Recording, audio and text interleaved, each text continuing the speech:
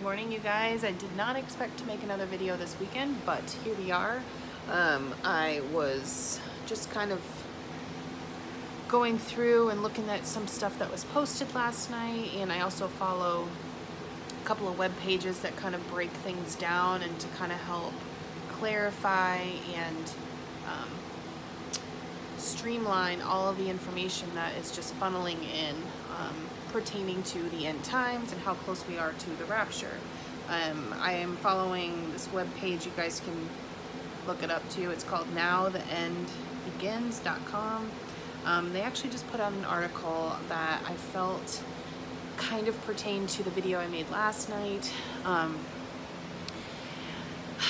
It's just crazy how the masks, we're just kind of being conditioned right now, you guys. And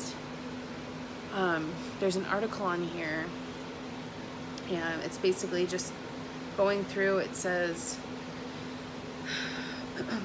this guy and his buddy went to a local steakhouse in St. Augustine, Florida for lunch, and they basically were told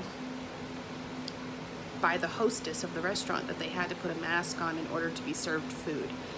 The guy looked around that was with his buddy and realized that no one in the restaurant had a mask on. So he was confused why he was being specifically asked to put one on. And then the hostess proceeded to say, oh, you only have to have one when you walk in, but you don't have to have one when you sit down to eat. You guys, I mean, it doesn't take a rocket scientist to put two and two together that makes absolutely no sense, and that your health is not their top priority. So I understand that there are certain people that feel the need to wear masks. You know, you might be high risk. You know, I'm not making this video to single anybody out. You know, you have the choice to wear or don't wear. That's totally your choice, but I'm wanting to emphasize the fact that this is how our society has always been, and we're all just waking up to it. I could go into a million different things that they just blindly brainwash us on. The TV specifically, how there's subliminal messages and like everything. A lot of the stuff that we watch, even as kids, like as a kid, the Disney movies were really bad.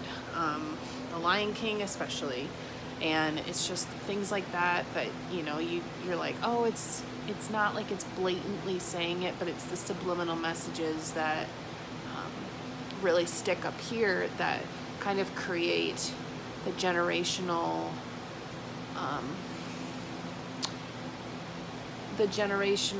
like concept of just thinking, like the way that our brains think. So I just read that and was completely just like dumbfounded. I'm like, you've got to be kidding me. And I mean, I feel bad for the hostess too, because I mean, she probably thinks, I would hope, that she just thinks that it's just completely stupid. I mean, your health is not the reason that they're mandating. You know, yes, there's a virus, but just, you know, let it go and let us just fight it off and make our own choices in that way. It's just how I feel about it. But the article goes on to say,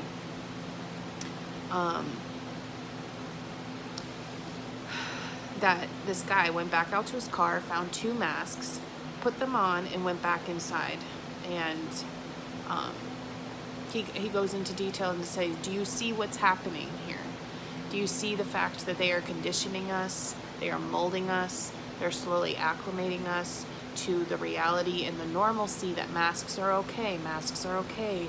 They're paying influencers. You guys, the people that you see on Instagram, YouTube, things like that, like brands are specifically paying influencers to talk about masks and to speak to younger generations, people who don't watch the president, people who, like, but they're on Instagram, they're on TikTok, and if these people are just talking to them day in and day out about this, and these people are getting paid, you know that there's going to be people that are subjective to money, that are of this world, that want to just put more money in their pocket oh yeah, sure, you want to pay me to go and advertise for how great masks are for your health and all this other stuff? Yeah, sure.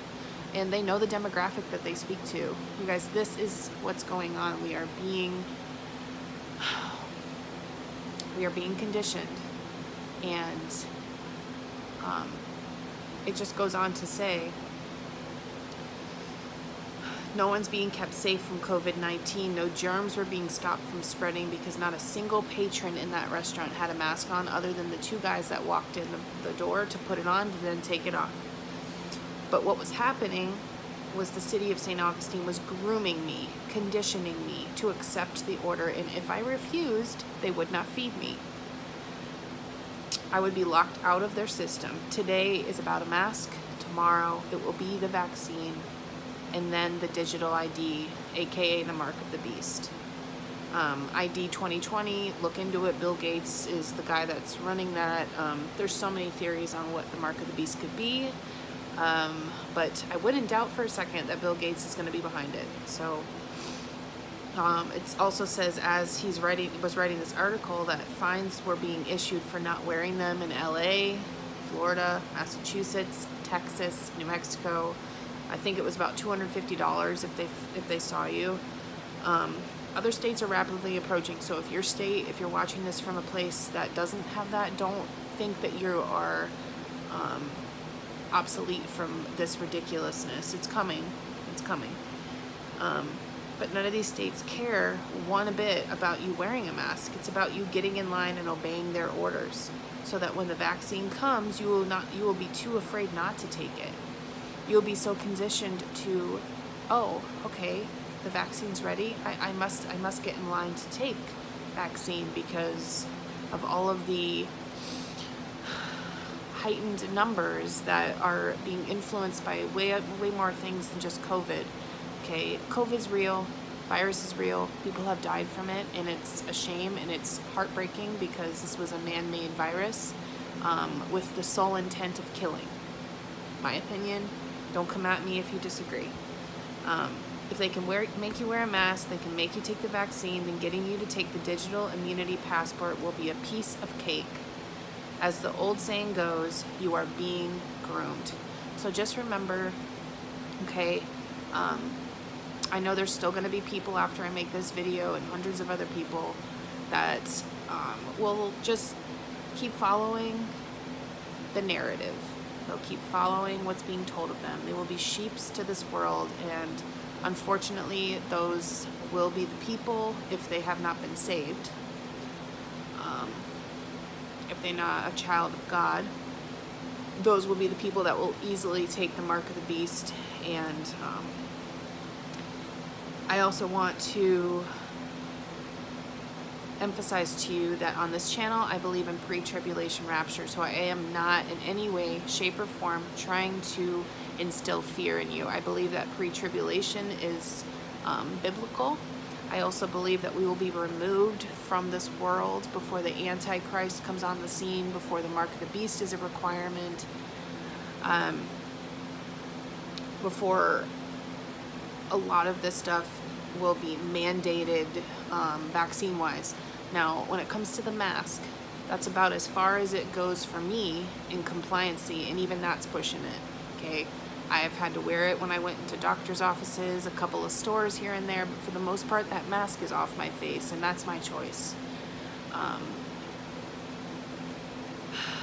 I just don't think people understand that we are literally holding on to the finest pieces of string right now to our rights, to our God-given rights. And the more that we are complacent and compliant with certain things, the easier and easier it is for the Antichrist system to just roll on into the picture. Now, is that something that we can stop? No, but just letting them walk all over us, especially if you're children of God, no. They don't own you. You're not property of the devil or the Antichrist system. You are the property of God.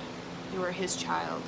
And there's authority and power in that. And I just pray right now that you have the discernment to understand what's going on around you, and that if you haven't found salvation in Jesus Christ, that today is the day. It gives you the eternal security It gives you the blessed hope. It gives you a place and a solid foundation to rest your feet in this chaotic, Satan-filled world. I love you guys, and I just had to share this information. And I've already said this before on my channel, that we are approaching the end of the church age, the age of grace, where salvation is simple, where it's easily obtained, where if you were able to acknowledge that Jesus Christ died on the cross for you, to shed his blood to cover your sins so that you can have the ability to get into heaven, just by saying a simple prayer, and by also just saying it humbly. If you speak it with your mouth and believe it in your heart, and believe that it's through Christ alone, through grace alone, through faith alone that you are saved and sealed, then you are good to go, okay? Now, we are exiting that time frame, and I want to emphasize this. We are exiting that time, and we're going to be, once the church is raptured, the 7-year tribulation comes upon the world, you'll be in what's called Jacob's trouble. And things are already right now, like, they're starting to get pretty heated, okay? If they make you wear a mask to have access to eating food in a restaurant, is what this says. He says he will do it, and I agree. I would do the same thing, especially if I'm able to just take it off right when I get to the table. It's like, well, what the heck?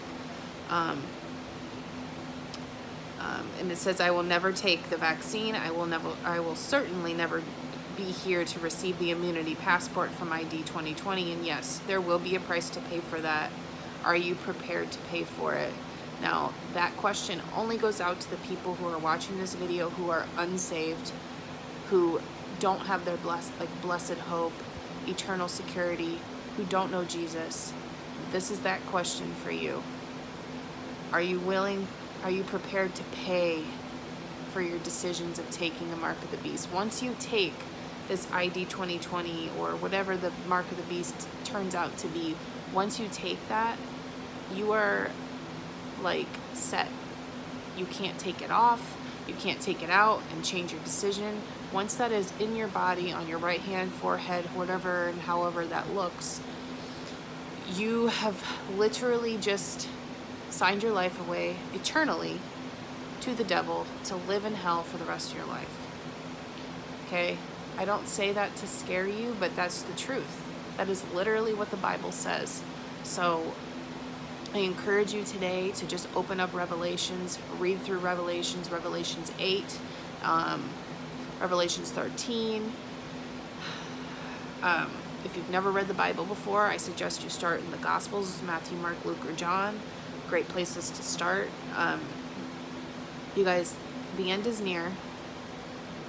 And I'm here to make sure that as many people as possible who watch my channel, my videos, that you are raptured, that you're not here to have to endure the tribulations. And I just pray that every eye that sees any of my videos, that they are opened, that our hearts are opened and ears are opened to receive the words that are coming through me as the Holy Spirit just flows through me, that you feel compelled to say the prayer of salvation and to repent your ways and get your affairs in order, all right?